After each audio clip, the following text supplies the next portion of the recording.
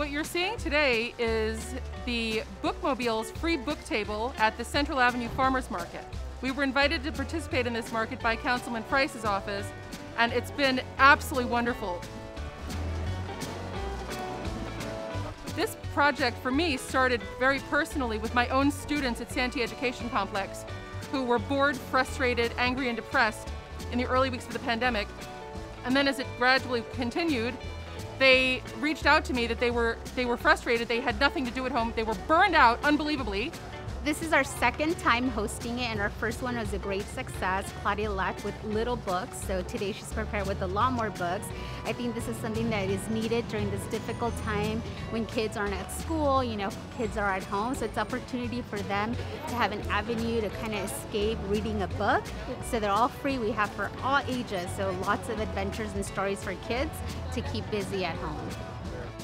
We came last week for fruits and vegetables, and we saw this event about the free books, and they love the books. They started reading it immediately. Last week, everyone was very grateful. People told me, thank you so much. We don't have any books at home. You're doing a real service to us. And I thought, I'm really happy to do that because I love to read. Sí, trato de, porque pienso que entre más conocimiento tengan, pueden tener más, sabiduría o algo así que los problemas que se les enfrenten el día de mañana cuando van a crecer. Pienso que pueden.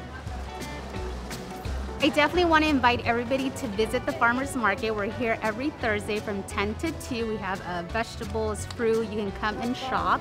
Obviously, wear your mask and practice social distancing. Our Bookmobile book giveaway will be here as well every Thursday. So come out, grab a book, do some shopping, and join us here in the 9 to start. Now, what about people?